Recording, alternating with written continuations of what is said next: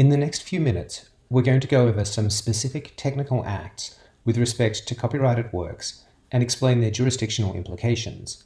Later on, we will take these basic principles and apply them to some common scenarios you might encounter in text data mining research. Reproduction. Reproduction is one of the core exclusive rights of the copyright owner.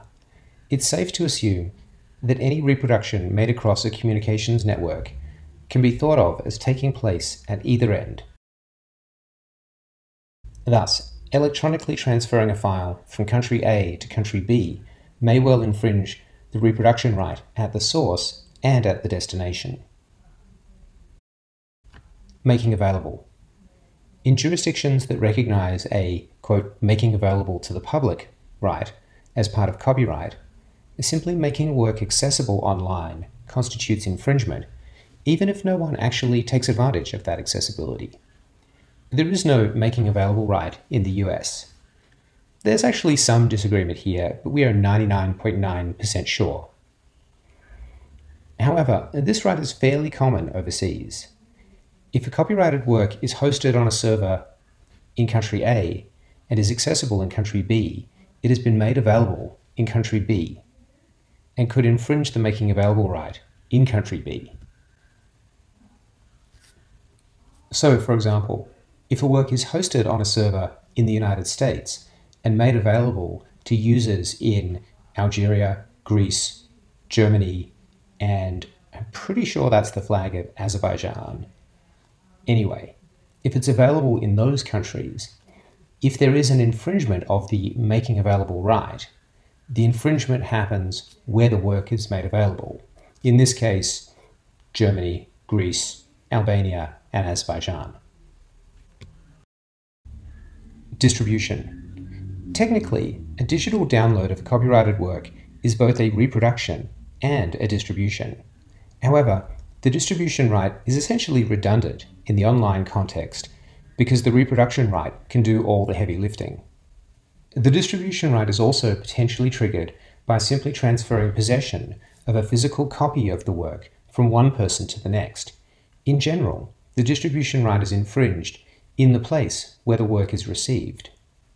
So in this example, if we have a copy sent from the United States via the trusty US Postal Service to individuals in Korea, Canada, Norway, Spain, and Israel, if there is infringement of the distribution right, it would happen in those countries of receipt. The distribution right sounds incredibly broad, but the distribution right is actually limited by the first sale doctrine. Other countries call this the doctrine of exhaustion. Once the copyright owner has sold or given away a particular copy of the work, she no longer has any right to control any subsequent distribution of that particular copy. She still has the right to control copying, but the copy she just sold should be free from any post-sale restrictions. In some countries, the principle of exhaustion only applies to a sale within that country. The United States takes a much broader view. Under US law, the copyright owner's rights are exhausted by the first sale, no matter where that sale takes place. The European Union takes a regional approach to exhaustion. So a physical book sold in Paris can be resold in Berlin without further authorization, but a book sold in Pittsburgh can't be. In the United States, the right to import and export copies of works is treated as a subset of the distribution right.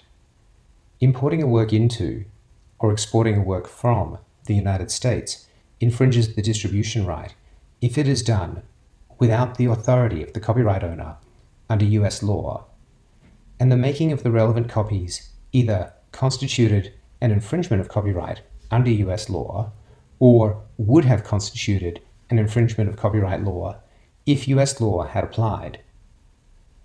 It's worth emphasizing that US, not foreign law, is the benchmark here. And so the legality of importing and exporting copies of works into or from the United States is judged by US legal standards, including, most importantly for our purposes, the fair use doctrine. Public performance and display. Even in the absence of a reproduction, copyright can be infringed by transmitting the work as a public performance or a public display.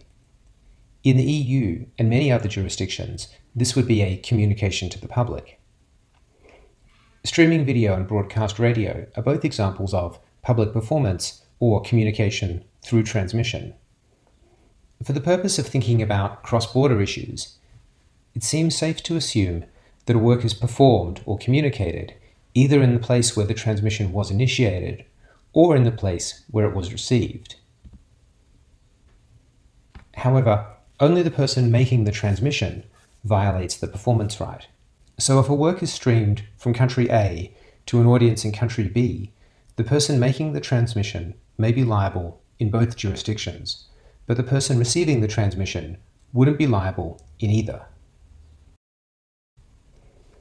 The use of data derived from copyrighted works. The distinction between protectable original expression and unprotectable facts and ideas is one of the universal building blocks of copyright law. The non-expressive metadata that results from text data mining research doesn't, in and of itself, infringe the copyright in any of the underlying works from which it was derived. This is important. Building a research corpus usually involves substantial amounts of copying. However, once the corpus has been created, the computational process of querying the database to produce metadata may have no copyright significance. Derived metadata does not infringe copyright because the derived data is not, in any relevant sense, a copy of the underlying work.